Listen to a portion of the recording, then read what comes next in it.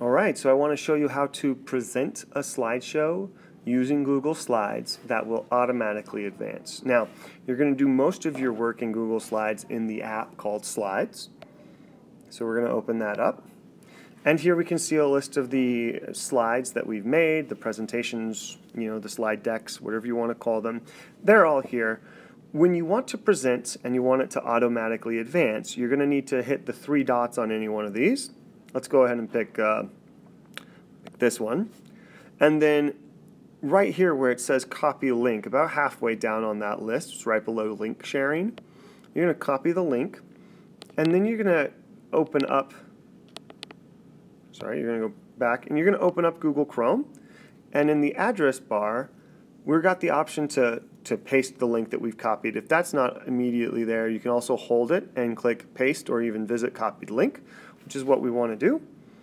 And now this is the presentation, but it has down at the bottom this little gear. And if we click on that gear and we go into auto advance when played, and we click that, tappy tap, we can change that to every 15 seconds.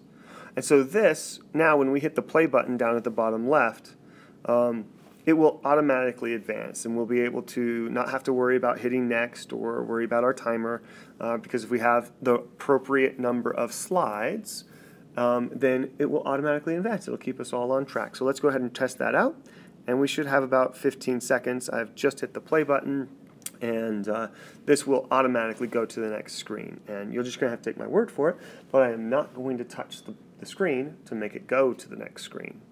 So if I were presenting this, I would be talking about operating systems, and look, there it is, new screen.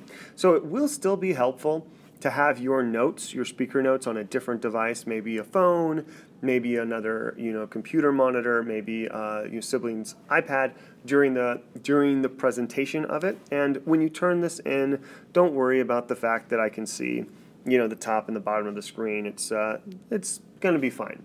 I'm fine with it. I'm pumped. We found out how to make it automatically advance, and as long as you've got your speaker notes with you, you'll know what to say and when to say it. I hope this helps. Have a great day.